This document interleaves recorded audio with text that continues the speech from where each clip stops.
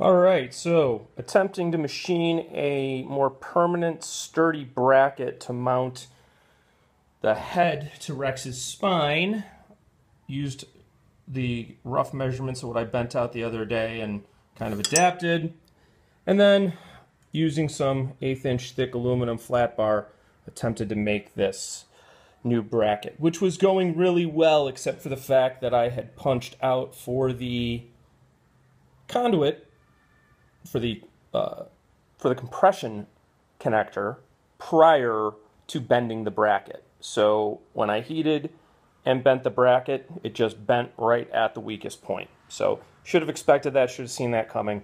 I think I'll go ahead. Didn't take very long to machine this part. I think what I'll do is actually take you through the whole process, this time without screwing it up.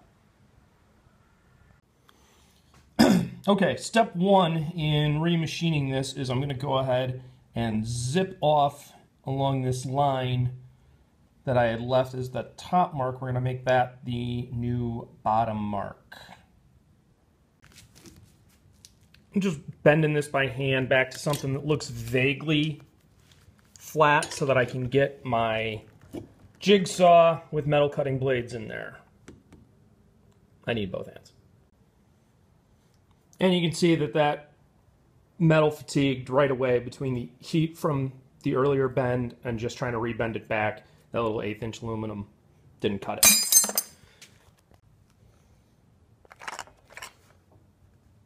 Don't have a bandsaw yet.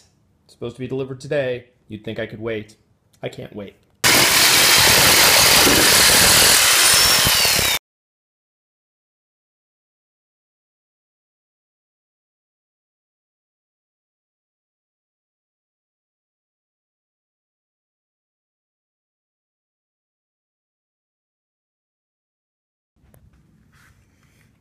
All right, so I used the GP digital caliper to dial in a center line.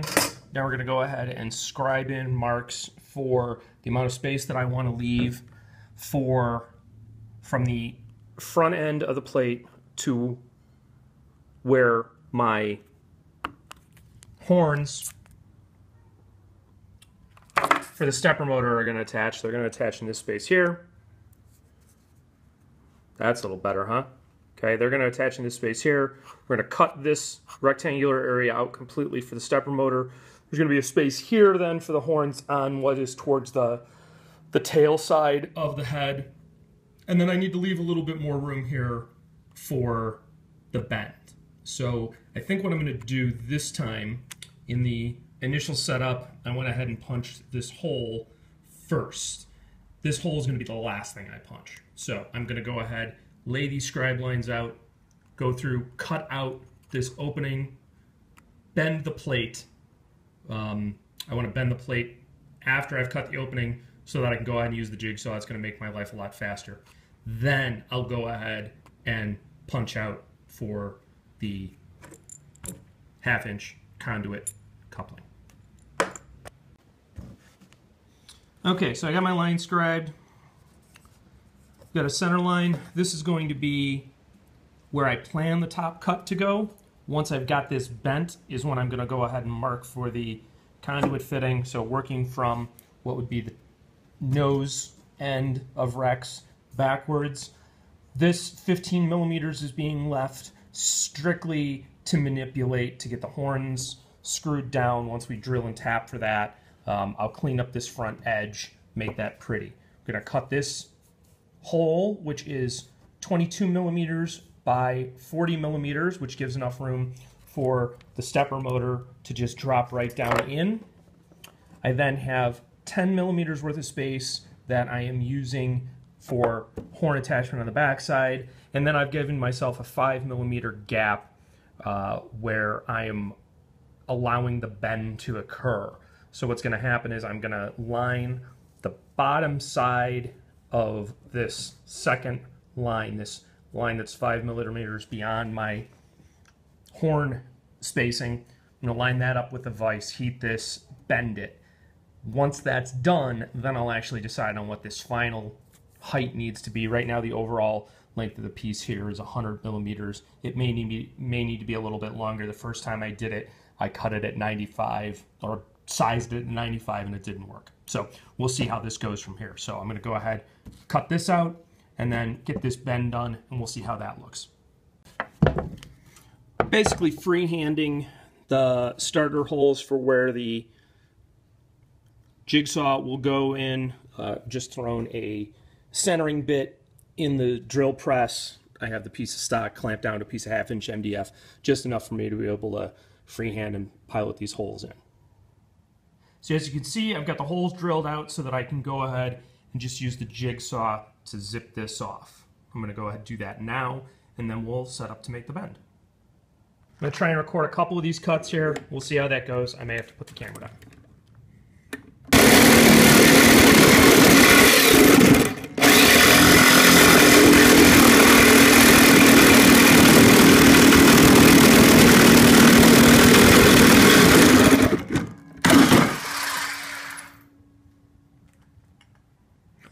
Oh, look at that. Totally burnt the teeth right off of it. See if I can get it to focus. Come on. You see that? Burnt the teeth right off of it. I'm going to go ahead and change the blade. Once again, we'll see if this cuts a little bit better now that it's got some teeth on it.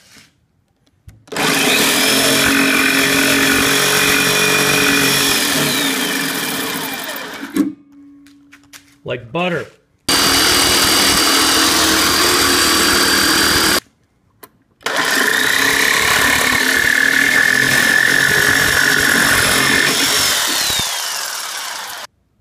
Now I'm just going to go ahead and take my scribe, when I find it, and I'm just going to go ahead and scribe a line about 5 millimeters above the size of this, above the outside edge of this hole, and go ahead and zip it off with the jigsaw.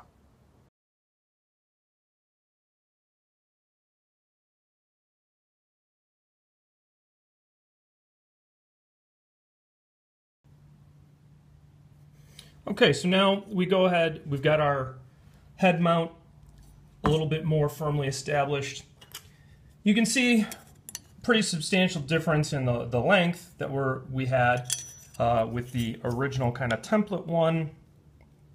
Part of that is because I've made the choice to go ahead and mount the servo lengthwise. And I did this in this next iteration because I didn't like the fact that in this orientation, either the head was off center or the bracket was significant, would have to be significantly off center. In this case, what we have, with making no further modifications to the linear actuators or any of that other stuff, we have the ability to get Rex's head attached. And while it's not screwed down yet, now the head will track in alignment with the body. So my next move is going to be to go ahead, mark and tap some holes on the horn to go ahead and screw the horn down. So we're going to mark and tap holes on the plate to attach the horns of the servo.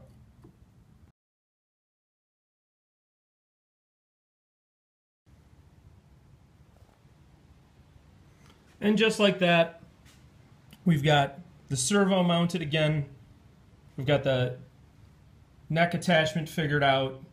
Our linear actuators are back in. We can move on to figuring out a more permanent top plate. And then, as I mentioned before, this jaw is glued in place. I don't know how soon my 3D prints are going to come back. There's been some trouble with getting those done.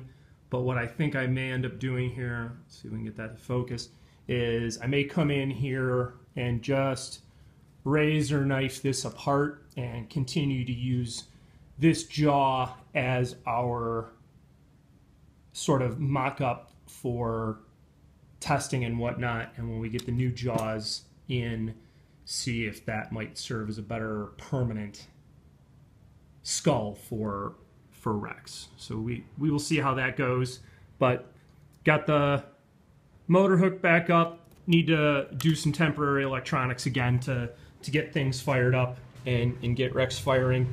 Next step is going to be going ahead and figuring out what the hip section will look like, because I want to mount the Arduino and all of the electronics componentry down here at the hips. We're going to go ahead and wire everything that we need down the spine, as I had mentioned before, and then go ahead and go from there. So